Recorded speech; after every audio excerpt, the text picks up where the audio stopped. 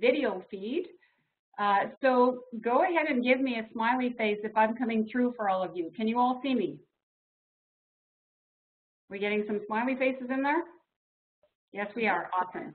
All right, perfect. So hello, everyone. I am absolutely thrilled to be here to have a chat with you today about finances, how to improve your finances, give you some steps, some strategies to create better options for your families. Now, before I get going, I would just love to know where you're listening from. And I see on the list that there's a good friend in Washington, so a special hello to her. She's actually the reason that I'm here today. She connected me with your military family, so thank you very much for that. But go ahead and type in the chat box where you're coming from, and I'll just let you know while you're doing that, that I'm coming to you from Ottawa, and everybody says it's a great day here today. It's about -1. But 4.5, 5 days ago, I was in Australia where it was +27. So I'm still in a little bit of shock about the weather.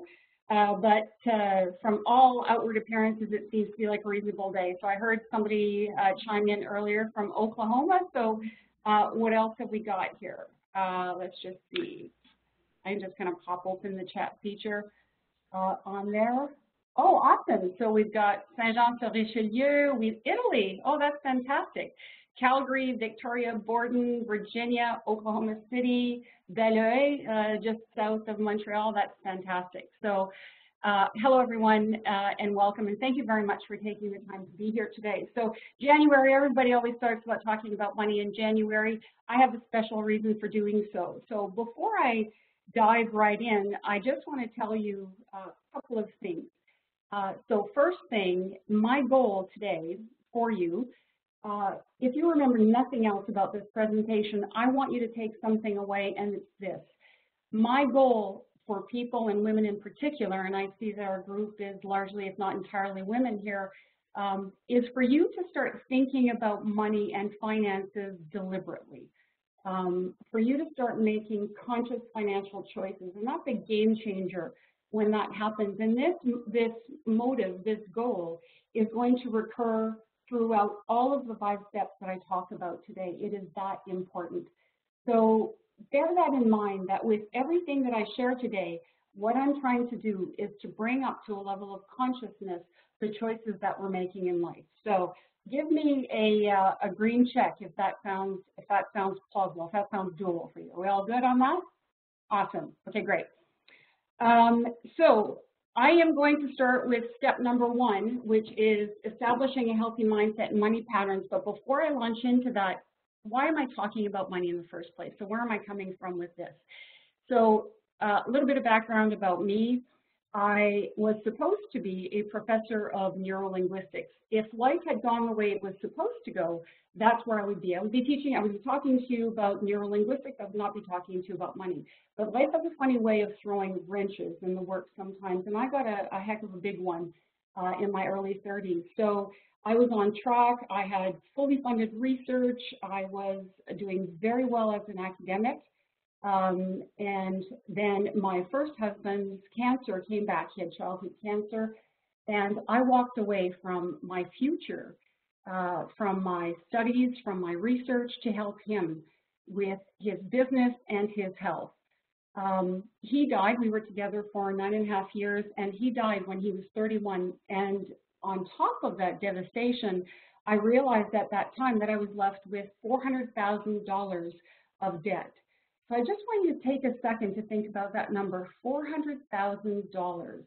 That's a staggering amount of debt. So go ahead, give me a green check mark if anybody on this list has ever experienced significant debt. Let's just see. So we've had a few people who have experienced that, so you know where I'm coming from with this.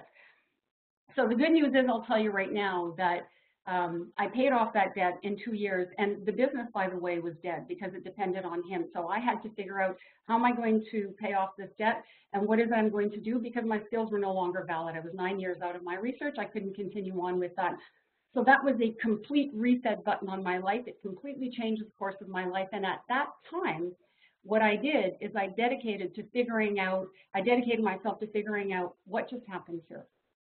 How does a person who is highly educated, who's reasonably smart, go from being on track, go from having all of her goals met, to finding herself $400,000 in debt, a widow at 32, and no future? So from that moment on, I have been researching money, every aspect of money. It has become central.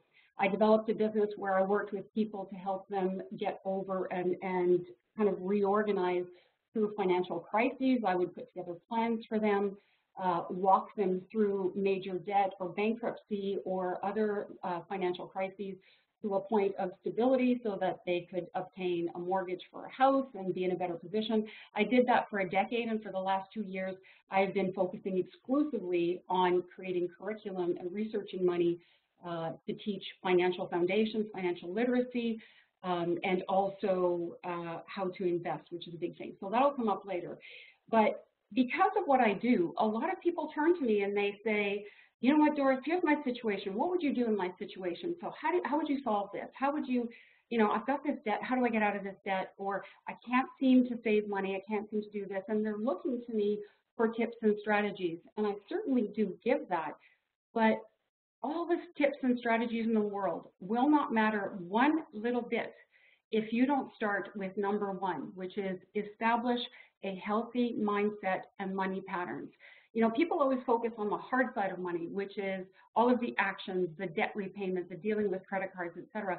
And very few people take the time to look at what I call the most powerful side of money, which is the soft side of money. And that has to do with your money patterns and your money beliefs. So here's what I want you to do. I want you to ask yourself some questions right now. And obviously, you're not going to answer these right this moment. You have the ability to come back and listen to this, but I strongly encourage you to take the time to do this work. Why? Because with all of the clients that I've worked with, I've noticed that the ones who are successful are the ones who figure out what are my money patterns? What is it that I'm bringing to the table in terms of beliefs about money? These guys, when they take the time to do that, they implement the strategies and the tips that I pass on, and then they have success. When they don't do that, they have the recurring patterns. So you can follow all the tips and strategies in the world, and you're probably going to find yourself right back in the same position unless something changes. So let me ask you a few questions. So what relationship did your parents have with money? And when I say relationship, I'm talking about, was it something that was stressful for them? Was it just a tool and they were, unemotional about it and said, yep, this is how you use it?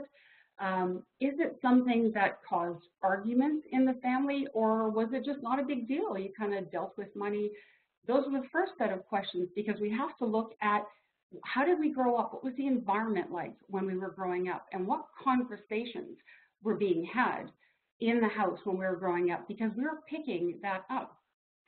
Then we ask ourselves, what language did they use? So give me a green check mark if your parents, if you ever heard this phrase, money doesn't grow on trees. Has anybody ever heard that? Pretty much everybody has heard, or many people have heard that. So that's part of what I'm saying is the conversation when people are saying, look, money is hard to come by, money doesn't grow on trees, or you got to be careful, or, wealthy people are greedy. Those are the kinds of conversations, that's the kind of language that we look at and we say, what's behind that? Is that the language of scarcity, or is that the language of abundance? And I have experienced my own family where it was very much about a scarcity mentality, and I grew up with that. And it took a significant impact. It took this event in my 30s to figure out, holy smokes, let's just take a look at all of the assumptions that I brought to the table. When I made those changes, when I figured out what those was, that's when my life changed significantly. Ask yourself, what language do you use when it comes to money? How do you talk about money? What kind of words do you use? Because those will tell you a great deal about where you're coming from. So now I want you to start to identify the money patterns in your parents, in your house when you were growing up, that your parents had, good or bad. So maybe your parents were great savers. They always saved money, and they taught you either unconsciously or deliberately to save money. That's a pattern. Other patterns, I'll give you an example from my clients. So I have had two clients, one of them a gentleman who earned a significant amount of cash, 6 figures, high 6 figures, and he never had any money to save. He was unable to save. And when we started looking at what was going on, he was self-employed, and money would come in big chunks, $20,000, $30,000 contracts. They'd get paid. Next thing you know, that money is gone. And when we started looking at what's going on with this, we realized that as soon as the money came in, he would buy stuff, he would give it away. And I asked him, I said, what's behind that? And it was for him a form of acceptance. That was the way that he validated himself after he did the work. But he was unable to change that pattern. As far as I know, he's still in that pattern of making big money and having it disappear. I'll contrast that with another client who I worked with her. She had significant credit card debt. And so I put together some strategies and a plan for her to get out of that debt. And what I did is I said, okay, you got to follow these things. So she worked for 2 years to do that. She finally gets herself out of debt. And then I go to check her credit bureau and she's back in debt. So I call her up and we'll call her Debbie. I'll say, Debbie, what's going on? You spent so long getting out of credit card debt. And she couldn't figure it out. So we sat down. She said, I don't know, I just had to do this. So she got another dog, paid $600 for a dog. She already had a dog. And she said, well, you know, it's not that much more expensive for 2 dogs, which we all know is not the case. And there were other things that she was buying. And so what I said is I said, let's take a look at this behavior. Where's this coming from? And after doing this work exactly, she figured out that her parents had never had any money, ever. They always spent and off it went. She was replicating that pattern, and then she realized, I said, stop and think about what it would feel like to have money and no debt. And it scared her. And that was a surprise to her because she said, I don't know what to do with money. And she realized it was fear. As soon as she'd get her hands on money, she'd buy stuff immediately, get herself right back in the hole because she didn't know what to do. And when she saw that pattern, she said, it stops right here. She did the work. We talked about, okay, what do you do when you get money? What can you do to save the money and then invest it? And it's not rocket science. And as soon as she started to work on that, slowly but surely, it changed. Everything changed. And as far as I know, she has not had another dollar of credit card debt since. So this stuff can be very, very powerful when you stop and think about it. So think about your parents and the way that you were raised. And are there any spillover effects or patterns showing up in your life? And it, you know, this is the sort of thing that can sneak up on you. You don't even realize it. So I'll just give you an example of that. This fall, I did a research project where I spoke to women. I interviewed women coast to coast to coast in Canada.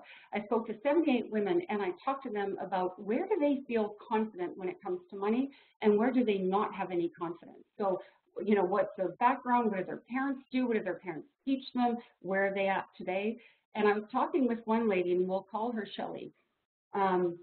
Shelley is retired, and she is facing the loss of her home. She is in a very serious financial situation right now. And as we talked about this, I just took a little bit of time aside from the interview to ask a few questions.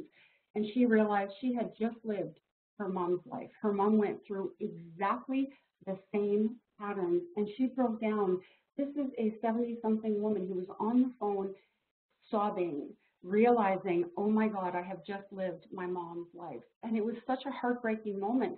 But I turned that around and said, okay, now so at least you have uncovered that pattern. Are you willing to choose different behaviors now? Because what happened is she was doing it unconsciously, and she was.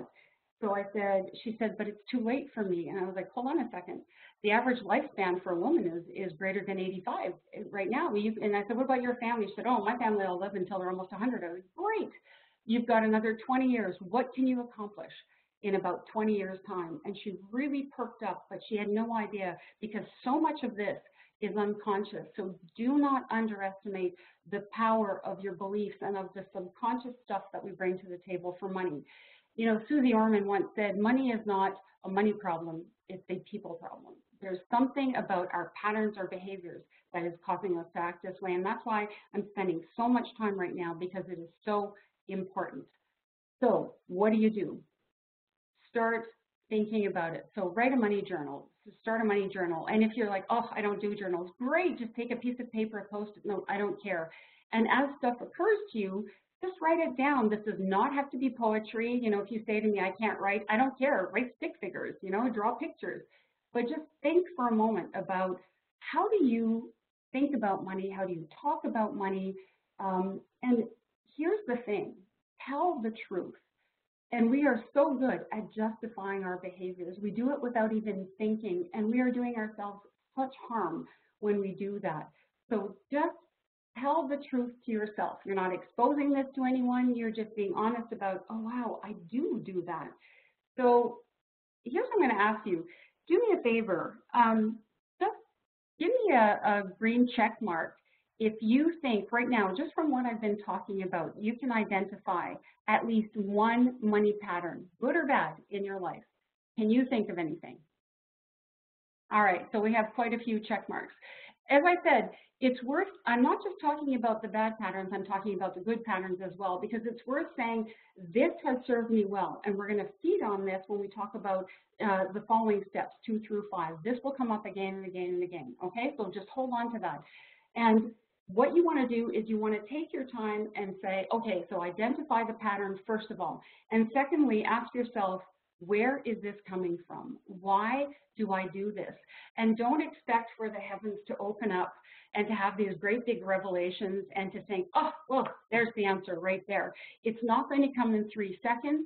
It may take a while. Let it take a while. It might come as when you're in the shower or when you're peeling vegetables or when you're driving, you know, the kids off to an activity. It may come in the middle of mindless activity, but just sit with it and give it time. And then you can proceed to the other steps, but keep working at this until everything becomes deliberate and conscious. Okay? Does that make sense? Yeah, do we get any check marks or any happy faces there? Okay, great. So one of the things that I want to point out before I move on is the importance of tackling only one thing, because as women, you know, we are multitaskers galore. We just have 14 things on the go, and we fool ourselves into thinking that we can do them all well. There's a ton of research to show us that you can't. You can only tackle one thing at a time. So this is not about beating yourself up and saying, oh God, I'm a failure, I can't do all of this, forget it. You've got one thing. Tackle the biggest one, figure it out, and then move on to the next one. And what I want you to do is I want you to pay attention to procrastination, because if ever there's procrastination, that is the biggest red flag that you've got. So procrastination is huge. If you find yourself procrastinating, don't beat yourself up, don't call yourself names, that's not productive. Just sit and say, huh, isn't that interesting? And that was a lesson that a good friend taught me. She said, you know what, Doris, when bad stuff happens in my life, and she's one of these Zen people, it makes me crazy sometimes, but she's totally Zen. She just, you know, she said, huh, isn't that interesting?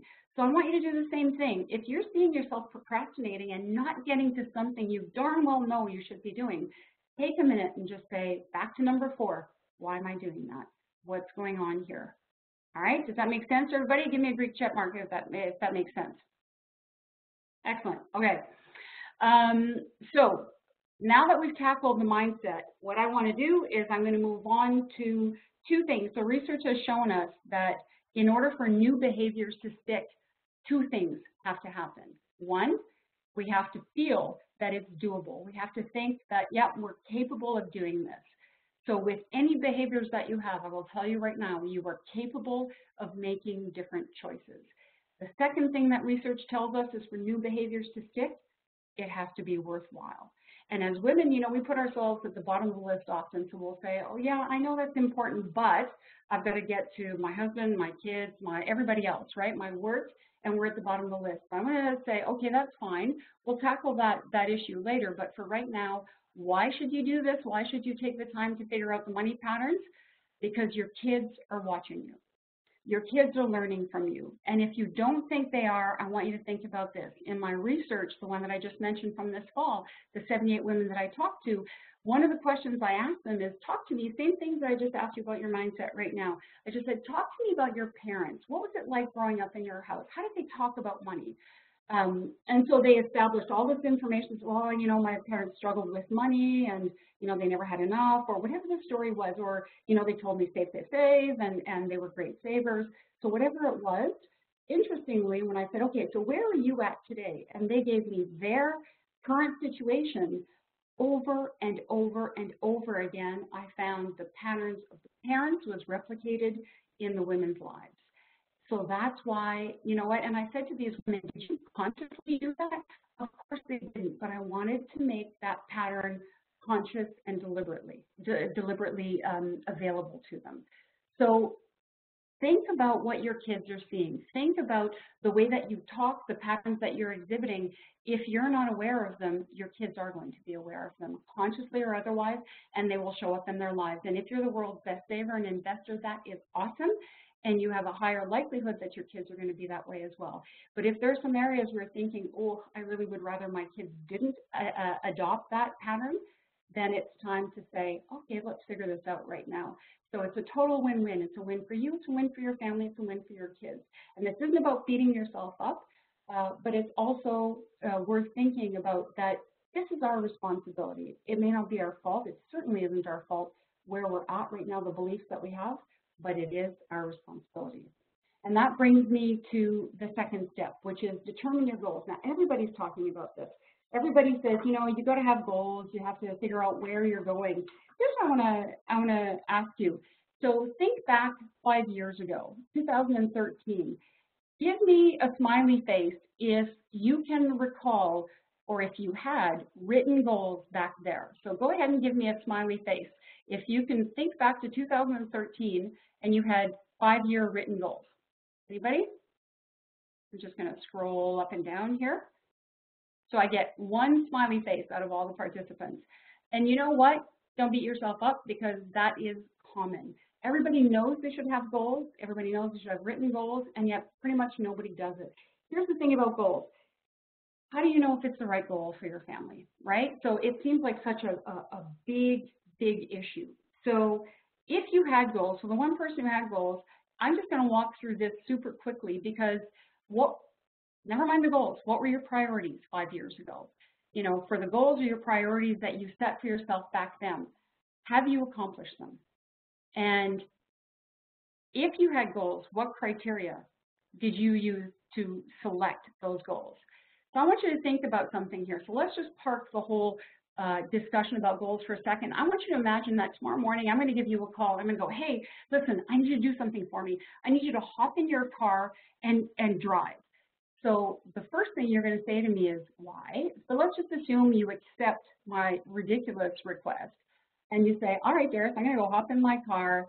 And you say, where am I going? I was like, never mind that. Just go drive and drive as fast as you can. Go. And you think, well, I've lost my mind. That's absolutely absurd. You're like, look, I'm just going to go drive without knowing where I'm going. And yet that's pretty much how we drive our finances when we do it without goals. We're hopping in our financial car. We're driving as fast as we possibly can. And then we are mystified about the destination when we get there, but we've not planned it in any way. And you know what? Somebody said to me just recently, they're like, you know what, Darris, this is all nice here, this goal setting thing, but life throws wrenches in the way all the time. And I said, listen, I get that. I have the world's biggest wrench. That doesn't mean you don't set goals. It means you adapt. Because your goals are never going to be carried out nice and neatly, right? Number 1, number 2, number 3, number 4, number 5. I don't know anybody for whom that's true. But if you have the goals, you at least set the course and the direction. But what is the thing about goals? How can you tell if it's the right goal for your family? If you're sitting there and you've got, you know, all sorts of possibilities for goals, how do you know where to start? This is such a big deal. I want you to think about goals differently. I don't want you to just sit down and try to dream up things that are important to you. Where do you start? If you had no goals, don't worry about that because you're part of the norm. But I want you to think about goals and saying that where you end up is in part due to where you're going, the intentions, and your attention, which is where you put your focus and your action. So here's what I'm going to suggest that you do. I'm going to suggest that you take an approach that I learned about through Alan McDonald, who is the co-author of a really good little book, Your Blueprint for Financial Fitness. It's called Projera System. In there, I had a really great conversation with Alan. He's a financial advisor. I was interviewing him as part of research and past on investing, et cetera. And he gave me a copy of his book, and I read that book. And in there, there's an absolutely brilliant approach that I had not seen before, and that just was an aha moment for me. It was transformational, and it makes all of the difference. It's values-based planning and budgeting. So most people, when they approach goal setting and when they approach budgeting, it's kind of an ad hoc thing. They're just kind of pulling things out. They're like, well, I know I need to, I need a roof over my head, et cetera, and then I need some food on the table. But after that, it's a bit of a free-for-all. So Alan talks about using, Alan and his co-author Paula Barge talk about using your values to drive it all. So the way that you approach this now, so goals and actions, your values are all tied in. So what you're going to do is say, instead of just spending my money and saying, okay, I've got to pay for the mortgage, I've got to, I've got to put some food on the table, I've got to maybe make sure that medically we're covered for our family, and then after that, kind of a little bit of an ad hoc approach. What we're going to do is we're going to say what really matters to you. What are your values? So what if now we create goals that are based on your values? What if we create a budgeting approach based on your values? So what does that mean? That means that first you figure out what are the top 3 to 5 things that matter most to you. You use your values to drive your goals, and your goals will then drive your action plan. And your action plan is very simply, what do you spend money on and how much money do you save? It basically drives all of the actions that follow from there. So here's what I'm going to ask you. Think about what are the top 3 to 5 values that matter the most to you. I'll give you an example from my own life. When I sat down to do this exercise, this was very easy for me because of what I went through. So, when you lose a husband at the age of 31, that makes health the #1 priority in your life. So for me, my family's health is #1 in my values. All of my spending, my goals, everything is to prioritize family health first and foremost. Secondly, it's financial security. When you've been completely broke, $400,000 in debt, you realize that you have no options when you have no money. And that's the thing for me that was critical in all of this, was to just say, I am never, ever going to be there again. So I make financial security one of my top priorities. So it's #2 on my list. #3 is doing work that I love. Again, it goes back to losing my first husband, Malcolm, at 31. That puts into perspective this whole notion that life is way too short to waste. So for me, that was a driving motivator. #3, doing work I love, making sure that I would do this work for free, whether I got paid or not, I don't care. And it's true, I love this so much. I eat this stuff. When you talk to my friends, they know I think about this all the time, how to help people, how to help women financially, how to create smart systems, things that work. This is work I love, and I'm never going to do anything differently because it's one of my key values. #4 is contribution, making sure that I make a difference in the planet, whether that's through charitable giving or doing work that makes a difference in people's lives. That is a main motivator for me, making sure that I do something that makes a difference at the end, and then learning through travel. And the reason I share this with you is because when we establish those, that then drove what are the goals for my family. Now, what I want you to think about for you is you need to ensure that you and your spouse are on the same page. So here's what I want. Give me a green check mark if you and your spouse have ever differed on a subject, whether it's how to spend money or the goals that you have. So go ahead and give me a green check mark if you and your spouse, if there's ever been a difference between where you wanted to go and where he wanted to go. All right, wow. You know what? So there are a lot of people on there, but some of you don't have green check marks, so good for you. I think that's awesome if you've always been on the same page with your husband. I have not. So there have been some moments where my husband Mark and I have, differed quite significantly in what we wanted, but our core values are very similar. So I made my list, he made his list. They're not identical, but the things that matter the most are the things that we focused on. So we sat down, and that's very important. So do this activity, yourself, and then get your spouse to do it, and take some time to sit down and say, all right, what matters to our family? Because that's going to drive the spending. The spending choices flow from there. So you start, you figure out your values, you've got your top 3 to 5 values, and then you say, okay, based on that, based on these things that are the most important for us, what are the goals that we have as a family? So again, I'll just use my example. For us, our family's health. So in there, and financial security. So financial security for me means never having corrosive debt. So we set up our goals to make sure that that never happens. We set up for our family's health to make sure that we're setting aside money for activities that are going to enhance our health. That's critically important for us. So what you do is you say, okay, these are the values that are driving the goals, and the goals from there, now what we're going to do is we're going to say, here are all of the things that we could spend money on, right? And you start checking off the ones that are saying, what are the most important given our values and given our goals?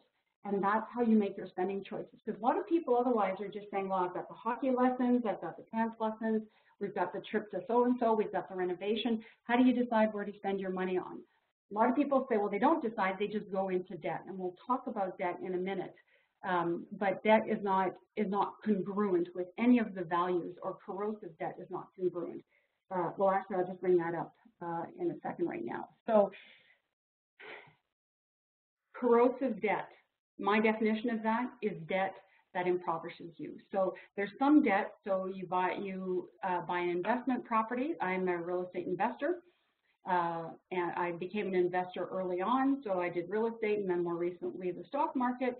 So I do have mortgages, and those are for assets that put money in my pocket. I'm okay with that debt. Corrosive debt is debt that takes money out of your pocket, and there's nothing better to do that than credit card debt. And in fact, there's an interesting thing that the banks, when they first created these cards, they called them credit cards. Sounds very noble, right, to have credit? Really what these cards are debt cards, because every dime you put on those cards, and we use them as a tool, my husband and I, and we get lots of points for that, but we don't carry a balance, because at 18 to 24%, it creates a hole faster than you can get out of it if you're not careful, and certainly if you're making minimum payments. So one of the things I want you to think about is when you're looking at where does our family spend its money, pay attention to the values and start choosing based on what matters most to your family. And then when you get to the end of the line, so let's say you've got $5,000 a month after tax to spend, you start with your values. Maybe the value is making sure you've got a roof over your head, so you set aside the money for the mortgage and the rent. And then after that, you say health, making sure we've got some good food on the table, making sure that we've got some good activities for the kids and for ourselves as well. So that goes check mark. And then you work your way through your values, and at some point you get to the end of that $5,000 and you're done. That is it. So everything below there gets dropped off, because sure, it may be fun or matter, but it doesn't matter as much based on your values. The choice for a lot of people is to say, but I still want those things. And so that's where they tack on the debt. And I just want you to bring that back up to a deliberate, conscious choice of saying, if you do that, that is not congruent with your values and goals, because debt is destructive. So think about this. I'm going to leave you with one question. Every dollar has a purpose. So when you're spending your money, ask, is this getting me closer to my goals, or is this getting me farther away from my goals? And if we make our spending deliberate and conscious, that goes a long way to helping us get to the goals that we want, and making sure that those goals and those actions are consistent with our values. Does that make sense? So give me a green check mark if that makes sense, or give me the red X if that's a little bit opaque, or if that doesn't make sense. We got some green check marks? Okay, great. All right, so we're going to leave this here and say, okay, right, so we've established some goals based on our values. So we talked about goals first, but really we're figuring out the values. We've established goals. Where do we go to from here? So from here, we go to financial protection. I wrote this book, Protect Your Purse, Shared Lessons for Women, Avoid Financial Messes, Stop Emotional Bankruptcies, and Take Charge of Your Money. And that's a mouthful, but so was my experience. I wrote that book and launched it last May based on my experience and that of 38 other women that I interviewed. They were divorcees and they were widows. They're women who have experienced loss. So here's what I wanted to know. I saw through my work with clients a lot of people who've been in financial difficulty, a lot of people who end up in some really difficult spots, just like I did. And I wanted to know, what happens here? How do people get there? Is it because people aren't smart enough? And I realized, yeah, no, that's not it at all, because I'm reasonably smart, and every single one of the women that I interviewed, super smart ladies. So I thought, okay, is it about education? Nope. Again, I have 8 years of post-secondary education. I had scholarships throughout all of my university career. The women that I talked to, highly successful, accomplished women as well. That's not it. What happens is that we just get busy responding to the fires in our life, right? So there's this pressure at work, so we got to take care of that. And then, oh my God, the kids have to go skating on Wednesday and they need skates, and it's Tuesday. And then you realize, oh, I've got to go do this, I've got to do that. And then we get busy in the to-do list and we don't think about what's happening in our lives. So I call this looking at the trees. We're stuck looking at a tree in front of us. We don't even realize what forest we're in. So my book got written to take a step back and go, ladies, we need to think about some things here. We need to set some stuff in place to protect ourselves. So this book goes into a lot of detail. It tells the full story of my full story, what happened, how I found myself $400,000 in debt. It talks about how I got out of debt in 2 years' time. And it tells the story as well of those 38 other women. It shares our advice and our biggest lessons learned. Well, one I want to share with you today is 2 of the top pieces of advice that I give in that book, and it's all about protecting yourself. So document and talk. So we'll talk about the talk in a minute. This for women is something that comes a little bit more naturally. But the first thing is key documents. You know, this is where I get a little bit grumpy at times. And, you know, I bring out my mom voice, because the research shows us that very few people have up-to-date valid wills. And I'm going to let you in on a secret. I'm going to share 4 key points in this key document section here. And I'm just going to tell you ahead of time, I had none of them in place when Malcolm died. And it caused devastation, it caused heartache, just an insane amount of stress. And all of this stuff could have been done and put in place before and saved so much heartache. And I do a lot of presentations, I do a lot of speaking to groups, and I talk to women and I say, hey, do you have this in place? And I know from my conversations that a lot of women go, oh God, I've been meaning to get to that. You know, we have a will, I think, or I can't locate it. It was done 10 years ago. And I'm going to be a little bit stern here, and I'm going to say that there is no excuse. There is no good excuse for not having a valid, up-to-date will, because it is the thing, if death happens, and a lot of people think that they're pretty bulletproof. They're like, you know what, Doris, God, we're so healthy in our marriage. We're young, we're fit, we're healthy. I cannot tell you the number of emails I get from women who are in their 20s, 30s, early 40s, who have lost their spouse, or from men who have lost their wives. Young age, accident, illness, no good reason. I had a 39-year-old friend who lost her 39-year-old husband. He exhibited signs of the flu on Friday, was dead by Wednesday.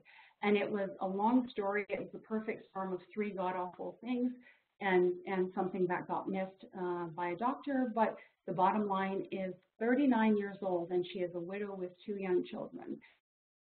And thankfully, he had a will in place. But if you don't, it's just so awful for your family to deal with it. So here are a couple of things. People think about wills and they go, yeah, I'm gonna get that done. Do it. Put that first on your list. We're going to talk about a financial date night with your husband. That'll be the first thing to do, is to say, do we have valid, up-to-date wills? And there's a great service. So for a lot of people, they say, I just don't have the money to spend on a will. It could be $400, $500, $600. I do recommend talking to a lawyer, but if you do not have the resources for that, there's a great service, legalwills.ca in Canada.com in the US. They've got a US version, they've got a UK version. You can go on there, and I think it costs $40 or something.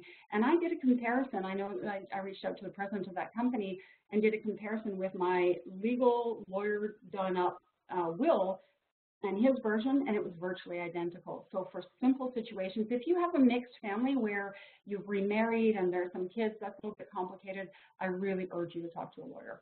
But two things you need to talk about on that will is what to do with the kids in the event that you both die or that something happens to incapacitate both of you.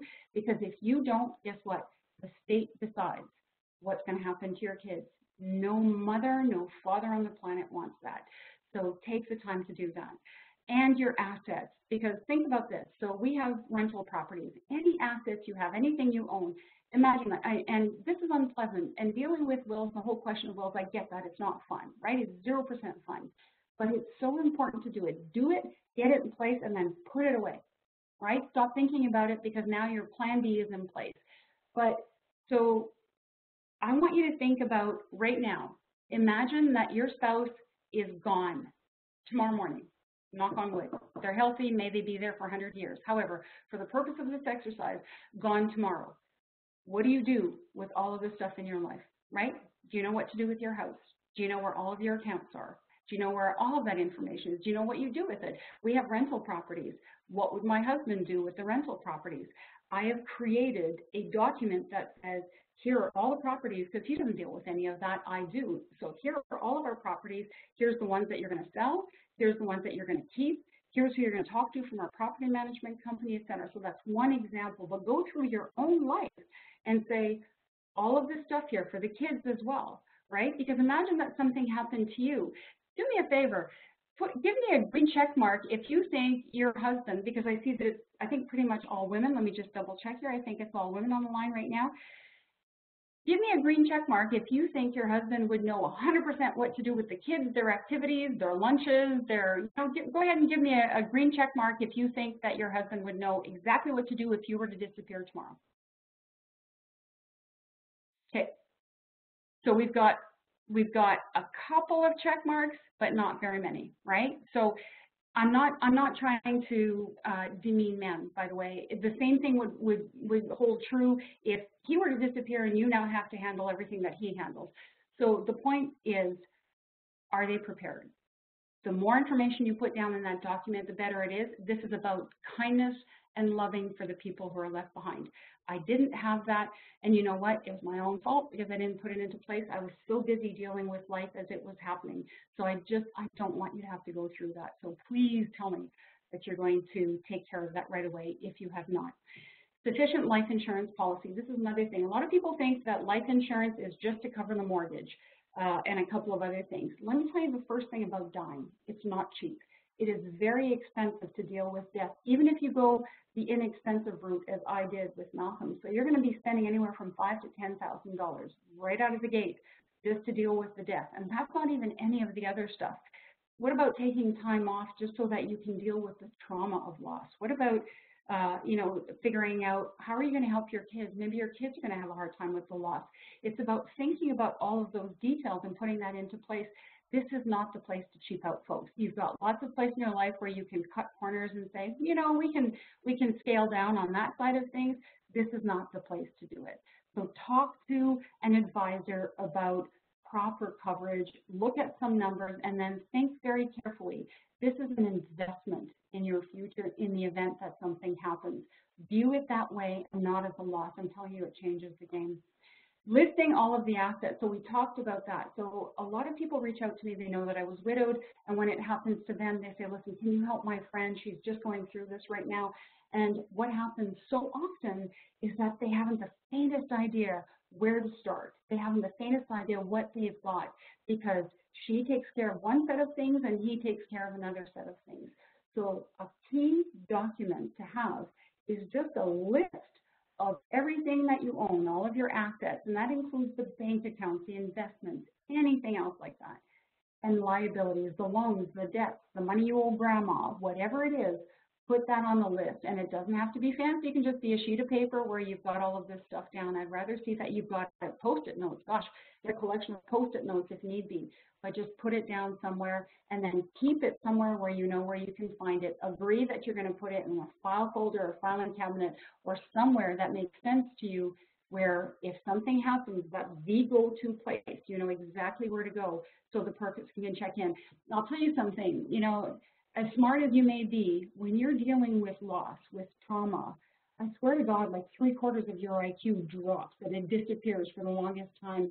It was so hard for me to even function basically. For the first 3 weeks after the loss of my husband, I sat on the floor crying. I went into the grocery store at one point knowing I needed to eat, but I couldn't eat. And my father-in-law said, you need to eat something.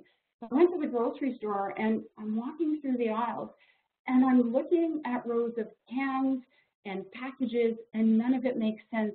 I was overwhelmed. Can you imagine that? Somebody was working on her doctoral thesis, going through a grocery store, not able to figure out what are the cans, what do I just abandoned the cart and went running out of the grocery store in tears. I couldn't figure it out because my brain was hijacked by trauma and by emotion. That's just to give you an idea of what it's like. So it's worth the more information you can put into place. And I'm not saying this is going to happen. Just because you do this doesn't mean it's going to happen. It's just a preventative measure. And the final thing is passwords to all accounts devices. So go ahead and give me a smiley face if you know how to get into your spouse's smartphone and computer. Let's just see how many smiley faces we get. Okay. Oh, awesome. Okay, this is great. So a lot of you, that's fantastic. That is really important because, as I said, I did not have that information when Malcolm died. I couldn't get into his computer. His computer had a ton of information that we needed about financing and some of the financial aspects of our life. That was in his computer. Now, thank God, this was a long time ago. This was 18 years ago. But thank God back then I had a computer genius for a friend who was able to hack into the computer. Computers have become much more sophisticated now, so that would be a lot more difficult to put off or to pull off. So do yourself a favor, and if you don't have a list of the passwords for all of the devices, that's something that's super simple and that you can put into place right now. So, okay, enough of that stuff. So key documents, and this is about protection. This is just about putting together that information there and saying, what would we do if, right? And then you've got it in place, now you breathe easily because you say, okay, we're protected. Nothing is going to protect you from that list in the event of divorce. That's a whole other conversation.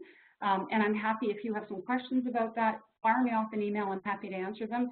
This stuff here won't protect you in the event of divorce, but there are other steps that you can take. This is the kind of stuff, the heart-stopping stuff, that if something tragic happens, you at least have a first-order protection that you can move forward. All right? So now, I think I'm the only financial writer who recommends that you have a night to drink some wine with your husband. And this is so important. And no, it's not about romance. This is about talking about money. So what I want to share with you is some more results from the research that I did. So the 78 ladies that I talked to, one of the things I did is I said, okay, talk to me about how you deal with finances in your family, who does what, and how often you talk about things. And you know what's interesting? Nobody talks about money. They talk about money in passing. Hey, listen, did you pay for, or yeah, I covered the, and it's just two ships passing in the night, and that's it. That's exactly the full and extent of the conversation. I'm going to suggest that in order to protect yourself and in order to thrive financially, you need to be on the same page and you need to communicate. Relationships are all about communication. Well, guess what? Finances, when it comes to the relationship, are core as well. It is one of the biggest reasons that people split up, the whole money issue. So the way to avert that on the negative side, but on the positive side, to ensure that you reach all those really cool values-based goals that you put into place, is to have a regular date night. Now, what do I mean about regular date night? I'm talking about a night where you do not have any kids around you. So you have a babysitter. Ideally, you need privacy to talk about money, and you may have to pull out some of your documents. So get somebody to take the kids out to a movie, or get somebody to, take the kids off to a different part of the house, or have a sleepover, whatever it takes for you to have privacy with your spouse to sit down and, wine, tea, coffee, whatever, I don't care. It's just the sitting down to talk about where are we at. What's happening in our lives? Where are we going? Or even just familiarize yourself with where you're at financially. How much are we paying for hydro, by the way? How much is the car insurance? And for ladies, this is where it's important to talk about investing. So in my research, I asked women to rate themselves on a scale of 1 to 10 for how confident they felt. And we talked about managing money. Ladies are great at managing money. They feel very, very confident when it comes to managing money. Making money. Most women feel reasonably confident when it comes to knowing how to make good money. Investing. Very few women know how to invest. And here's what happens. Here's what they say to me. They say, oh, you know what? My husband takes care of that. So here's what I want to know. So go ahead and give me a smiley face if you're the go-to person in your family for investments, if you're the one making the decisions and executing on investments. So go ahead and give me a smiley face if you're the one who does that. I'm looking for smiley faces. I don't see any smiley faces. Oh, I did do smiley faces. Okay, we got a few. All right, well, that's entirely consistent with my research. So there are a few women who do this, but it's certainly not the norm. So what happens as women is we lack self-confidence when it comes to that. And it's so important to be familiar with what's going on and to just say, all right, how does this work? What have we got, first of all, and how does this work? And I get a lot of women who say to me, God, Doris, that is so boring. I cannot stand it. Do you know, in part, I used to think exactly the same way. I used to think, this is so mind-numbing. I started with real estate because I could not conceive of being interested in the stock market or in other forms of investing. I now invest in second mortgages and first mortgages, et cetera. But regardless, any investments, the more you learn, the more interesting it gets. It's all about knowledge, right?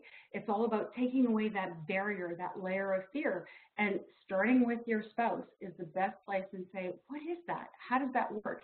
And guess what you might find out? You might find out he doesn't know either, right? Which is not uncommon. So men feel way more confident and they don't have any more knowledge usually than women do. And that's come out of a ton of research. And we'll talk about that in a second. So the first thing is a regular date night. So how frequently?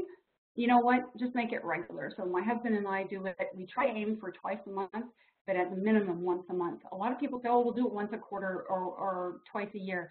That's not often enough. It is not often enough to stay on top of what's going on financially.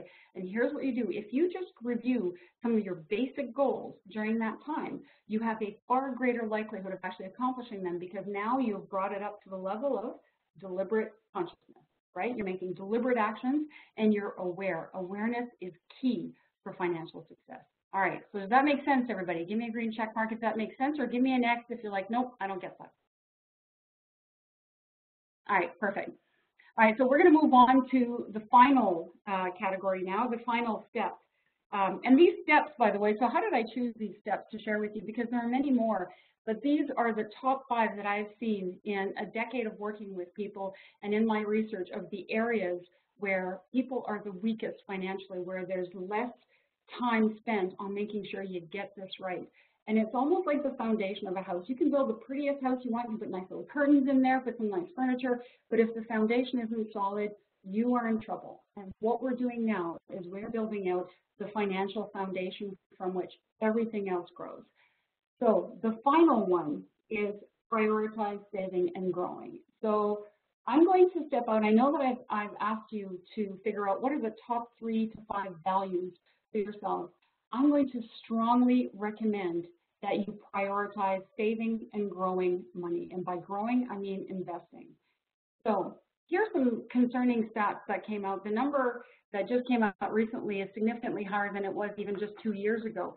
So it came out that banks have been doing studies, and there are a number of agencies that have been doing studies as well to see what's the level of indebtedness. The banks are doing it because they're concerned about people's ability to pay their mortgages in the changing climate right now with interest rates, et cetera. So what we've learned is that the average Canadian has $1.67 in debt for every dollar of income. If you think about that, people say, oh, well, you know, that's because of mortgages. So certainly mortgages are a significant part of that, and that can be a problem too. People think owning a home is a great answer. It's a great asset.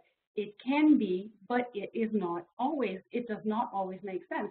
And in fact, for people who are in the military, here's what I would think about. So I've talked to a number of people who have had postings, 2-3-year postings in one place, bought a house somewhere else, and lost money because 3 years is not a lot of time in a real estate cycle. A typical real estate cycle is about 7 years. That's not enough time usually for appreciation unless you're in certain very strong markets, but it's not enough time for appreciation to cover all of the costs that are involved in buying a house, and particularly if you're doing improvements to the house, etc. So I cannot tell you how many military people I know who have lost money in the transactions.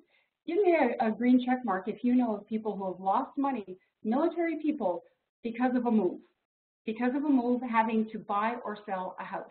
Right. So I see an awful lot of check marks. That's consistent with my information as well. So you know what? Owning a house isn't always an asset. So what I want you to think about is just the level of indebtedness as a whole. And let's not make any assumptions about good debt versus bad debt.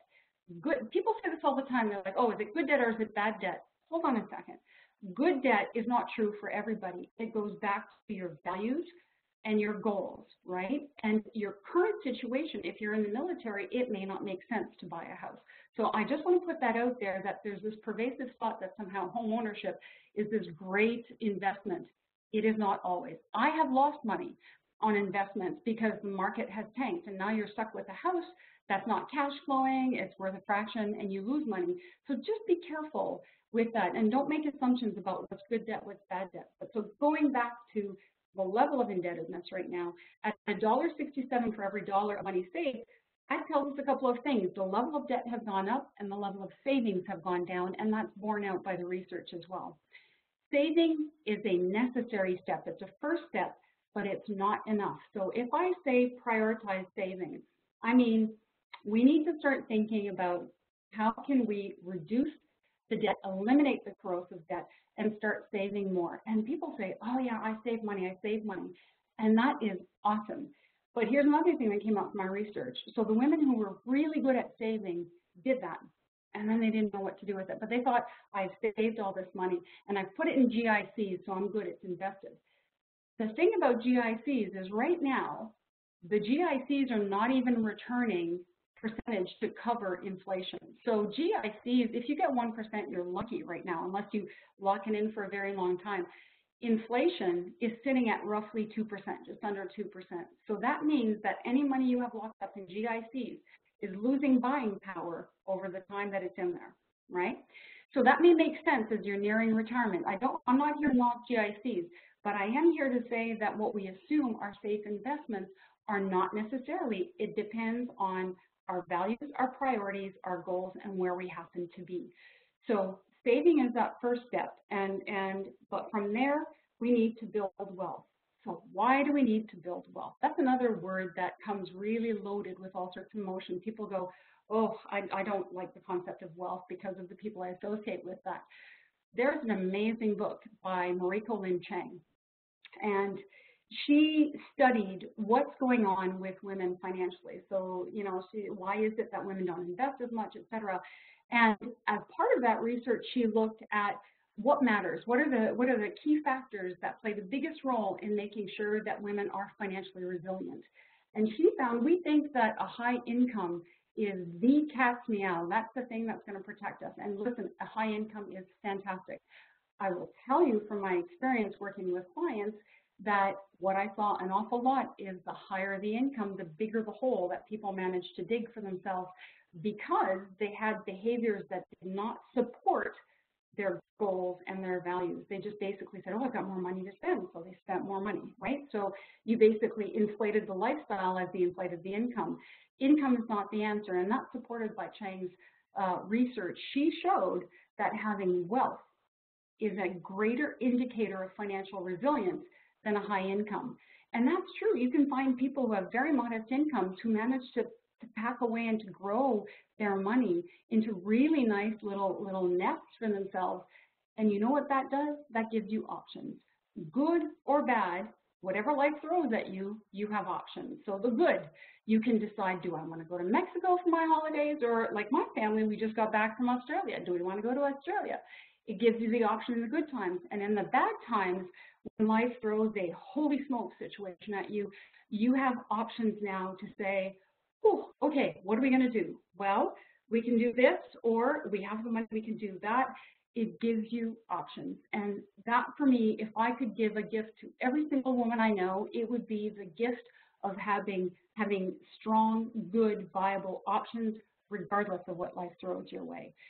So to do that, you need some wealth. All right, so how do you get to wealth? Well, investing is the key. So in my research, I could see immediately that investing is the area where women feel the least confident.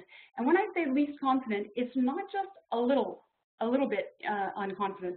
It's like, so I asked women to rate themselves out of 10. I said, how confident do you feel in the following areas? And when I said about investing and growing your money, I gave them a 1 to 10 scale. I said, 10 is you're a rock star. You are awesome. You know how to do this. You got this. 1 is you don't feel very confident at all. Do you know how many zeros I got? I got a lot of zeros, and one woman quipped at me. She said, can I give you a negative number? Because that's how insecure she felt about it. And Cheng's research shows us that as women, we are very conservative. And that actually stands us in good favor. That stands us in good stead because we're careful with our money. We want to make sure that we have it to protect our families. However, the other thing is that the flip side of that is that we are scared to take chances with it. We are scared to invest it because we feel that if we lose it, it's gone and it's gone forever. There's this feeling of the scarcity about it. And we were chatting a little bit, Joanna and a few other ladies before this all started, about our lack of self-confidence, and it comes from education. So I'm here to tell you today, I mean, in a short presentation like this, I can't do it I can't go into a ton of detail, but I'm here to tell you this is not rocket science. And there's a great book that I see Joanna has highlighted, which is The Smartest Investment Book You'll Ever Read by Dan Zolan. Now, Dan's a great guy. This is a short book, and if you're rolling your eyes going, oh my God, Doris, I do not want to read an investment book, let me tell you something. It's a short book. It's actually written in English, and it makes sense. It talks to you about what to do and what not to do. It takes a critical look at the financial advice industry, and it tells you what really matters. There are some key factors that really matter. Is it the most sophisticated book? Nope. Is it a great starting point? Absolutely. It is enough to get you going. It is enough for you to feel that, okay, I can do this. It's the best starter book that I can find. Bottom line, and so investing, I just above where Joanna highlighted the smartest investment book, I put Warren Buffett recommends low-cost index funds. So one of the things that Dan points out in his book is invest in something as simple as low-cost index funds. Start there. Index funds are just a basket that represent the market, right? And they can be a basket of stocks or equities. They can be a basket of bonds. So it's just baskets. Think of it that way. And low cost is critical. Do you know how important these index funds are? Warren Buffett, I was stunned when I read an article. Do you know the advice he's given to his wife? You know how successful, how sophisticated Warren Buffett is? Do you think he'd have a massive team of people showing his wife exactly what to do when he departs this earth, what to do with their investments? And he basically has one piece of advice: put it all in low-cost index funds. So you know what? If Warren Buffett is saying that to his wife, probably not bad advice. So one of the things, I'm gonna finish up this presentation here by just saying the things that you think matter don't.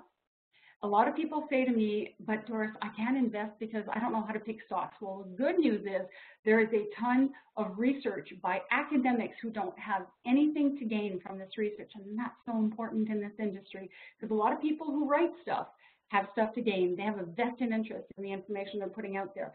Well, these are academics who are doing pure economic research, and it shows that choosing stock picking is not effective. It is not a winning game, so you don't have to pick stocks, all right? The second thing is the number one factor that will influence how well your portfolio does is cost. Now, this is where Dan's book is excellent. He goes into a lot of detail about that, and he shows you just what's going on in the cost. A lot of people think 1% is nothing. 1% can translate into hundreds of thousands of dollars by the time you retire. And that money can either go into your pocket, or it can go into the fund's pocket, or it can go into your advisor's pocket. So fees are critical, and I'm not here to knock financial advisors, but I am here to strike a word of caution about that industry, because a lot of people who are giving advice right now have something to gain from the funds that they recommend. my own advisor, so I know how to do this stuff, and I have an advisor, so I do think there's a ton of merit to getting good, solid advice. I do it, first of all, because I want to focus on something else, and also, my advisor, that's all he does. He focuses, he's an expert in that. However, he has nothing to gain. So any of the funds that he recommends for us, basically he does not get a kickback. He's not paid by those funds. And I just want to say in passing, anybody who tells you they're giving you free advice, they are not working for free. They're being paid, usually by the funds that they are recommending to you. So be careful about that. Try to separate out and find people who do not have a vested interest if you are going to use an advisor. Advisors, their biggest advantage, their biggest role is to stop us from doing really stupid stuff. So we all know that we should buy when prices are low and sell when prices are high. But what happens? We buy when prices are high because we get all excited and there's the hot stock, right? You should never touch the hot stock because now you're paying a premium for it. And then we panic when we see the values go down and we sell. It's like shooting yourself in the foot. So that's where advisors come in. They basically help you to kind of stay the course, figure out what your goals are, and say, nope, we're not going to sell. When all the values are tumbling, guess what we're going to do? What would you do if the price of something you really wanted, like a price of boots or something you've been eyeing, or some expensive coat, and all of a sudden it drops by half? You would haul yourself out there and say, I had been intending to buy this, and now it's half price. I'm going to buy it and save all that money, right? So it's the same thing for stocks, but we don't do that. So there is value to financial advice, but just be careful. Read Solon's book and understand that cost is important, very, very important, and then just balancing it out. Index funds are your friend. You can start there and then optimize as you go along and as you learn more. So I want to leave you finally with one thing, which is women must participate in this. It is time to do that kicking and screaming. I'll just give you an example. So I've got a set of friends here in Ottawa, and he loves to invest. He loves everything about it. He reads, in fact, he gave me kind of a doorstopper of a book to read about investing. She hates it. She can't think of anything more tedious.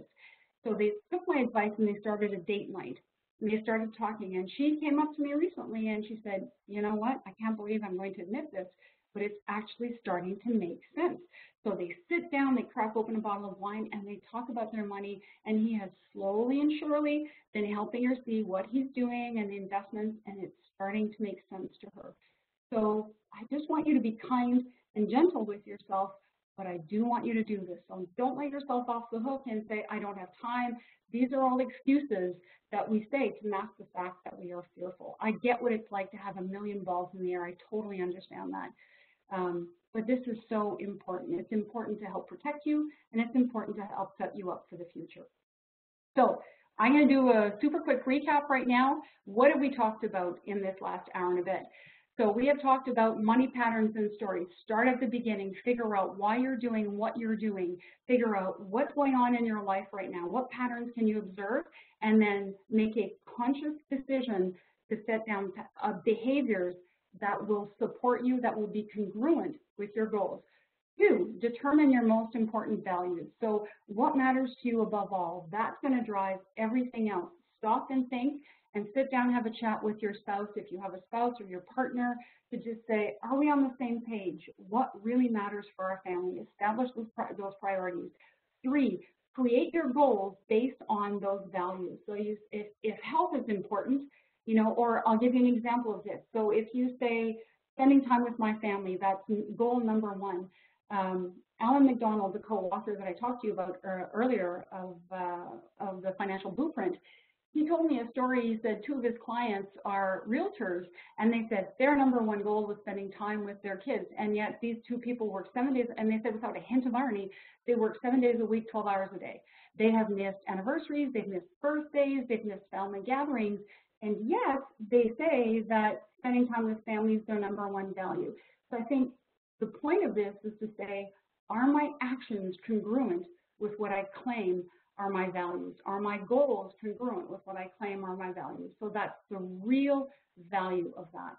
Number 4, create regular date nights with your spouse. And you know what? It is so easy to put this off because you get busy and say, I don't have time. So I'm going to challenge you to pull out your calendar today and just put down a date and put it in writing and find a babysitter.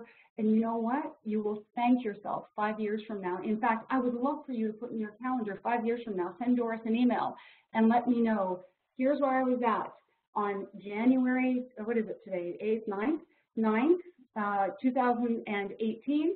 And where am I at January 9th, 2023? And I can tell you that if you just do that one thing, sitting having regular date nights with your spouse, you are going to find yourself so much further ahead than if you hadn't done that.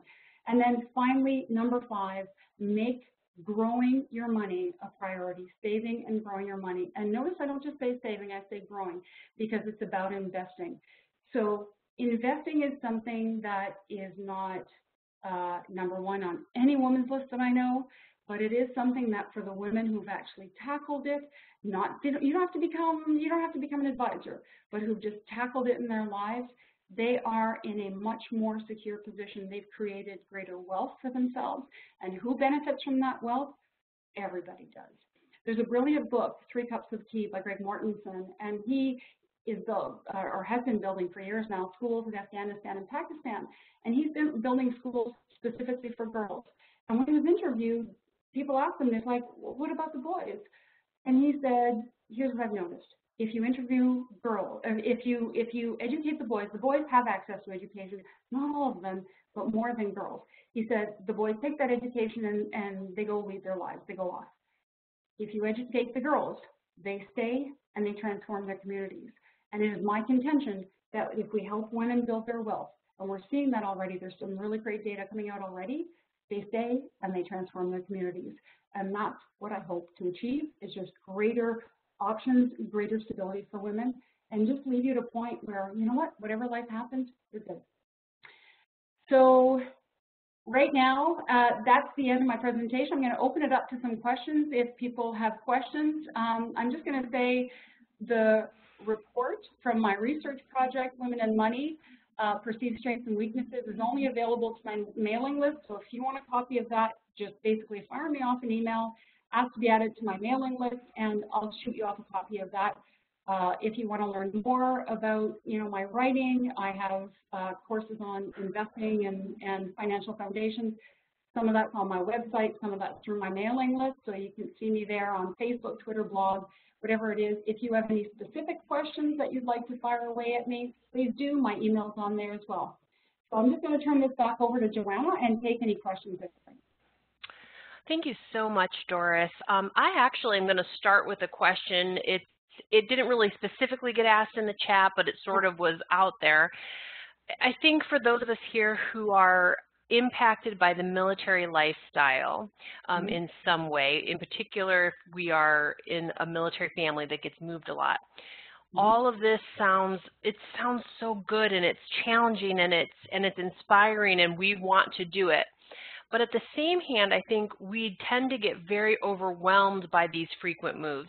And so this is sort of an altruistic answer I'm looking for, I suppose, but if you were speaking just to us on that level of, when you talk about finding the job you love, I know someone said that's so hard when you move every 2 years, and maybe you're a nurse, but you can't work in this province, or or a teacher, or whatever that is. It's hard to build a career. It's man, we want to own a home so bad. It's not. We can't. We're not able to because we're moving in 2 years. And so just sort of starting, like, where would you say for that person who hears all this and they're like, yes, like, I love this all, I want to do this, but I feel like our military lifestyle really puts me at a disadvantage.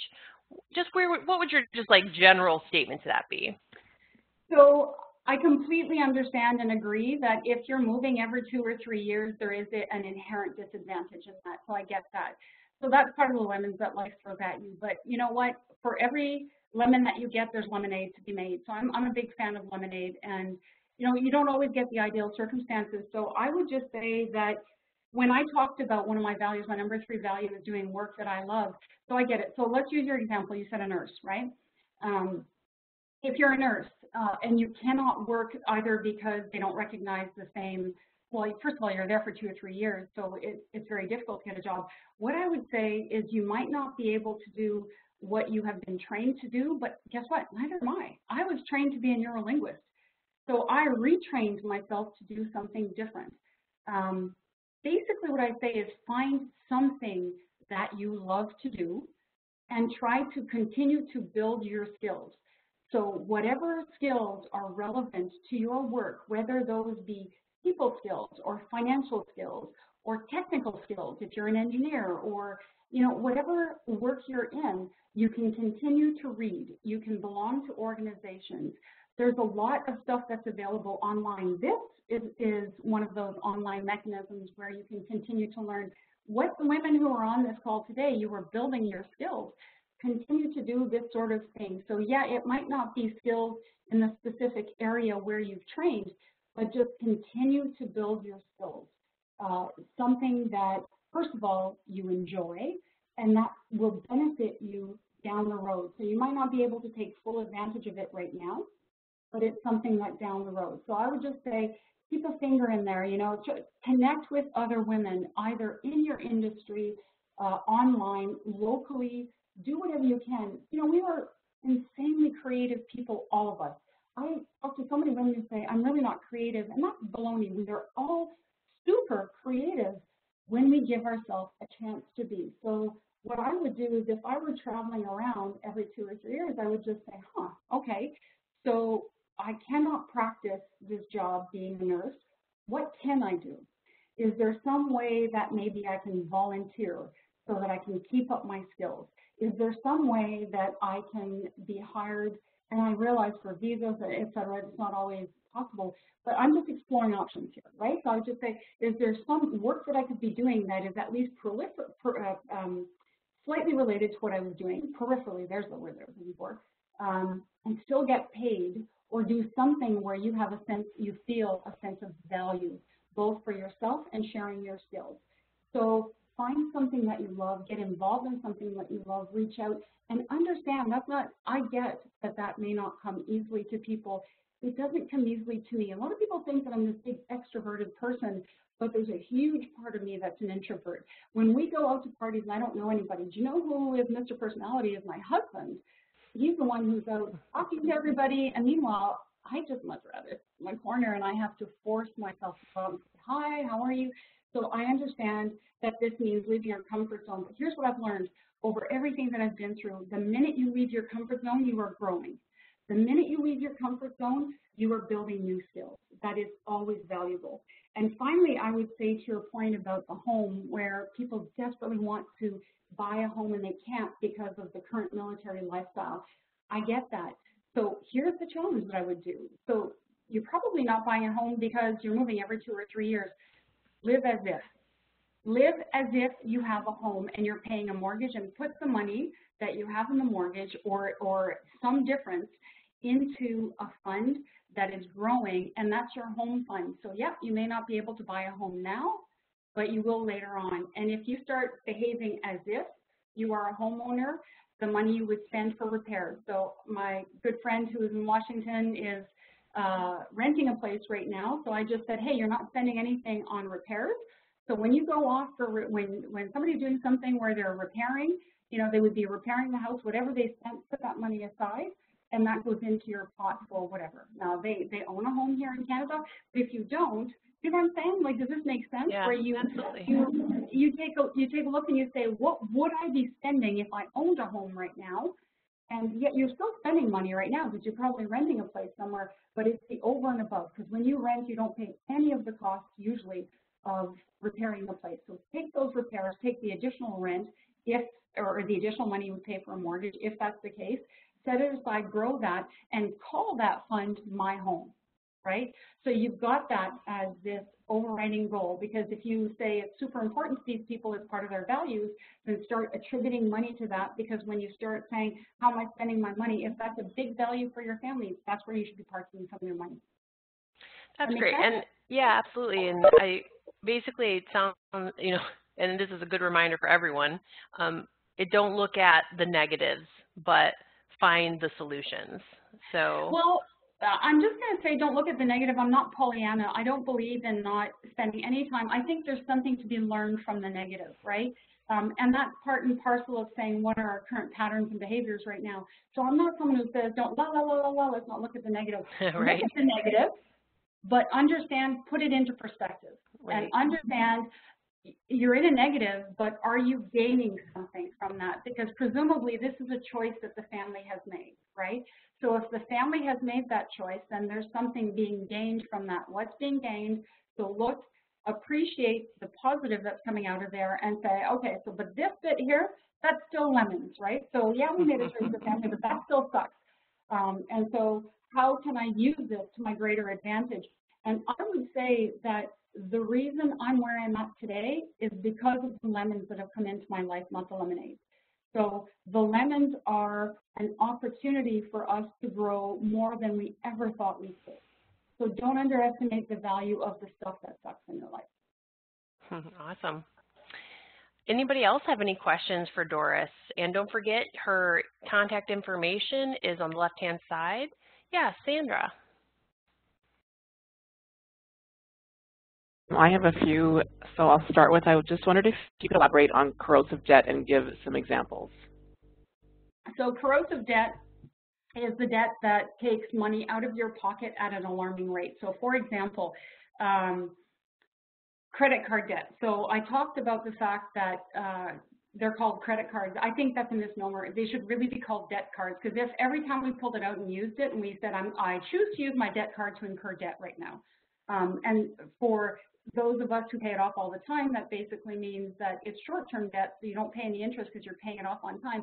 But for a lot of people, that debt stays there and they make not the full payment. So anytime you carry a balance on your card, you are paying 18 to 24% interest on any balance remaining, and then they're tacking on the interest on top of that. So it's an ever-growing hole. So when you do the math on a balance owing, so if you take $1,000, for example, on a credit card, and you don't make any payments, so this is a theoretical thing, and I'll change that to making just minimum payments.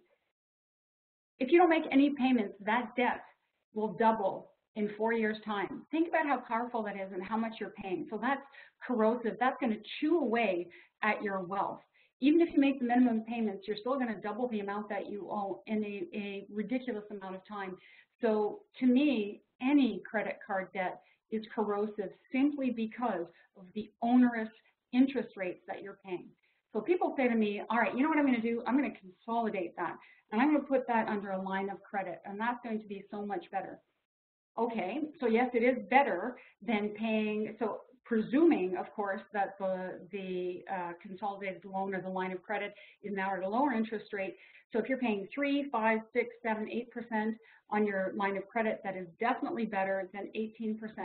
But the way that I want people to start thinking about their money is to look at everything they have in their lives and to say, what's putting money into my jeans and what's taking money out of my jeans. And when you start to do that, you start to realize, okay, so my mortgage is taking money out of my jeans. And people argue, they'll say, yeah, but it's going to put money in your jeans later on when you sell. Yes and no, depending on the value of the house, so that's a whole other conversation. But if you're going to live there and be there for many years, probably a good investment, assuming you can easily afford that.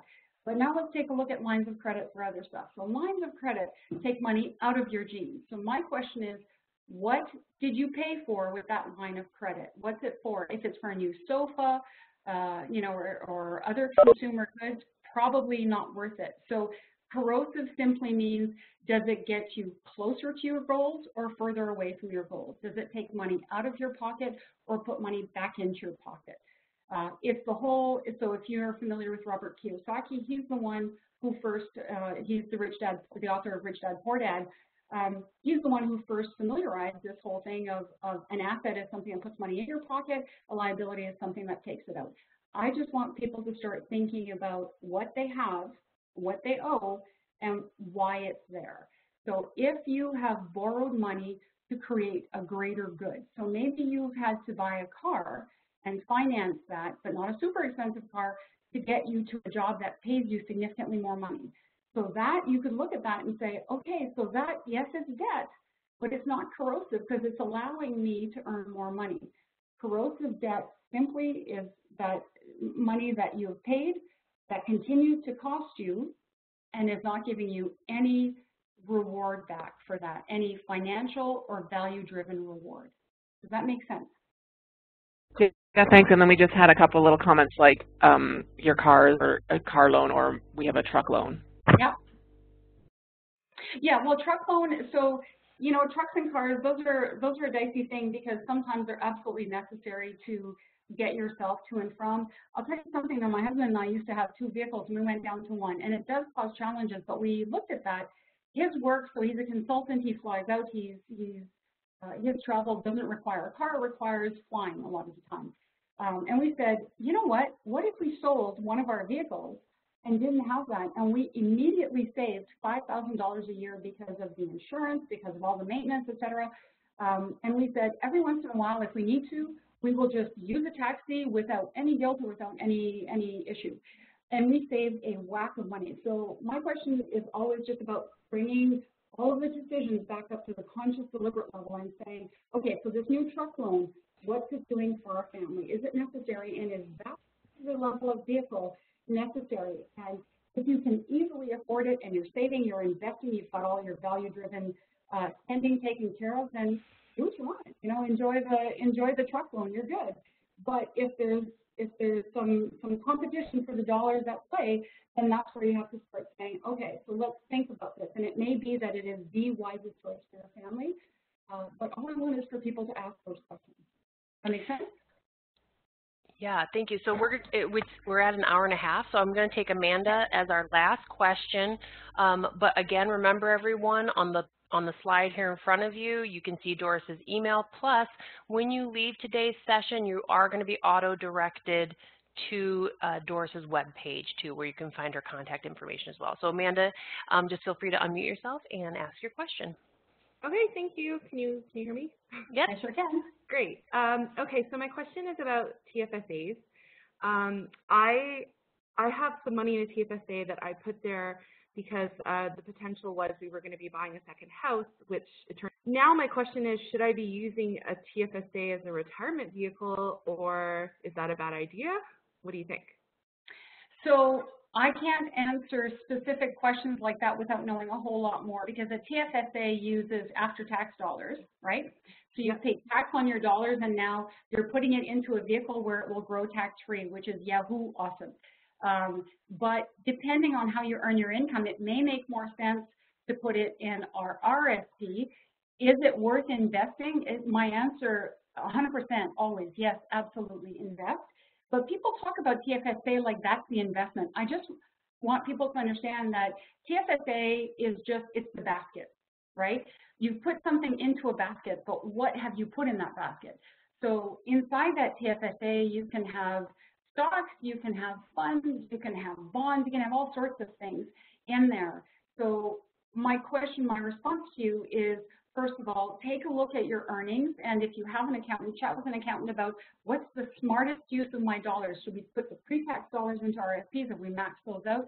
Or if you've maxed out your RSPs, then 100% max out your TFSAs. It is a very powerful vehicle. Now, I just want to, full disclosure, I don't use TFSAs because we keep everything in our corporation and doing stuff in our corporation. The Canadian government may be changing that with legislation that's on the table right now, but it's a very individual thing to decide what makes sense for our family. So probably max out the RSPs if you have a salary that is not, you know, you're not a company and it's fully taxed.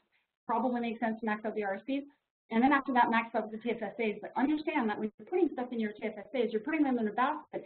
And now my question is, what are you investing in inside that TFSA? And that's where I strongly recommend Daniel Solon's book to start thinking about, what am I going to do?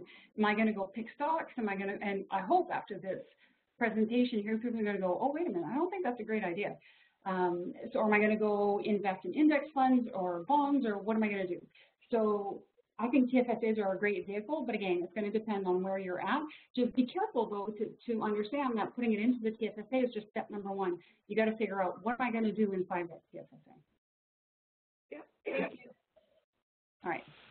Awesome. Thank you so much, Doris, for bringing your experience and your information to us. I've already got one of those books that you recommended on my Amazon ready to buy. We